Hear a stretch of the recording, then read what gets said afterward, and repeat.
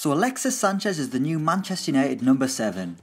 The Chilean's move to Old Trafford was confirmed on Monday night, with Henry and Mkhitaryan heading the other way to Arsenal as part of the deal.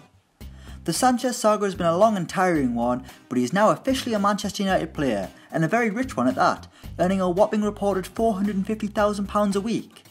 But money aside, Sanchez will have the honour of wearing the iconic number 7 shirt at Manchester United, a number that has been worn by some real Man United legends.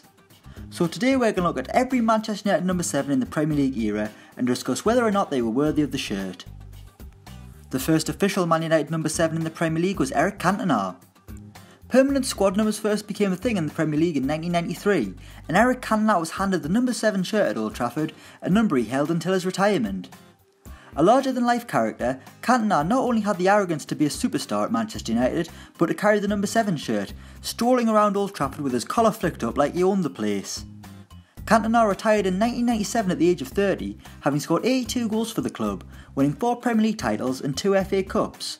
Oh, and he also kung fu kicked a fan, but that wasn't quite as good. But despite that, Cantona was certainly worthy of the shirt. The next number 7 was David Beckham. While it was Cantona who kicked a fan, Beckham was the one who got a boot to the face, with his Manchester United days coming to an end around the time Sir Alex Ferguson flung a boot at old Golden Balls after an FA Cup defeat to Arsenal in 2003. But before all that, Beckham was a special number 7, having come through the club's academy as part of the infamous class of '92. While Beckham might be larger than football itself right now, his wonderful right foot helped him win countless trophies at Old Trafford with the number 7 on his back, including the famous treble in 1999. He obviously wasn't the enigma that Eric Cantona was, but David Beckham still fit the number 7 shirt. The next number 7 was Cristiano Ronaldo. With David Beckham heading to Real Madrid, there was a vacancy at number 7, and the heavy shirt was placed on very young shoulders, a spotty teenager who went by the name of Cristiano Ronaldo, who actually wanted to be number 28. But the shirt didn't faze the babyface Portuguese winger, and the former number 7 legend George Best hailed his first appearance against Bolton as undoubtedly the most exciting debut he'd ever seen. From there, Ronaldo went on to become the best player in the Premier League and one of the world's elite, scoring 118 goals in 292 appearances for the club. Ronaldo's world-class performances meant Real Madrid came calling, and off he went for a world record £80 million, leaving as a Manchester United legend and a man who was not weighed down by the number 7 shirt.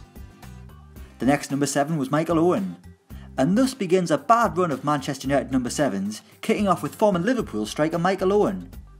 He would move to Old Trafford on a free in 2009, spending 3 seasons with the club where he made a less than sensational 31 league appearances, but fear not financial experts, Owen was on a pay-as-you-play deal, so at least United weren't out of pocket by the end of it. Owen did score a famous derby goal, netting a stoppage time winner in the 4-3 victory over Manchester City in 2009, but on the whole, his career at Manchester United was a bit of a bust, and certainly not one worthy of the number 7 shirt. The next number 7 was Antonio Valencia. While Valencia is now held in high regard by Manchester United fans and captains the side in Michael Carrick's absence, the Ecuadorian international was never at the required standard to be a Man United number 7. He joined from Wigan in 2009 and in his 4th season with the club was handed the famous number 7 shirt, despite not really doing enough beforehand to prove he was at the same level as some of his predecessors. Unsurprisingly, Valencia had a below par season with the 7 on his back, and instead of persevering, reverted back to his original number 25 the following campaign. A failed experiment, but Valencia's transition from right wing to right back was much more seamless. The next number 7 was Angel Di Maria. After the disappointment of Michael Owen and Antonio Valencia, it looked like Man United were back on track when they signed Angel Di Maria from Real Madrid for a then British record fee of £59.7 million. The Argentinian midfielder immediately shone in red, making a bright start to his career in the Premier League, but soon the wheels fell off.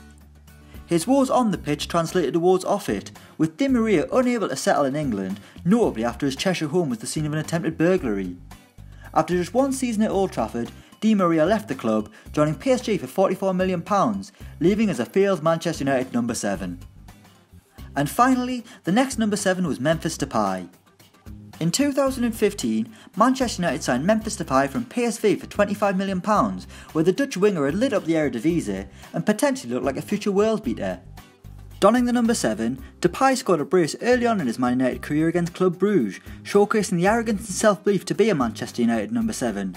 Sadly though, this Depay went missing, and in his place a show pony, who had all the tricks but not a player worthy of the Manchester United number 7 shirt. After 18 months at the club, Depay was sold to Lyon by Jose Mourinho, and the number 7 shirt had a 12-month hiatus after consecutive flops in the iconic shirt. But now the number 7 shirt is back, and it'll be worn by Alexis Sanchez. Can he do it justice, or will he crack under the pressure? So that's Manchester United's number 7s from the Premier League era. Let us know how you think Sanchez will get on in the comments below. Thanks for watching, and don't forget to like, share and subscribe.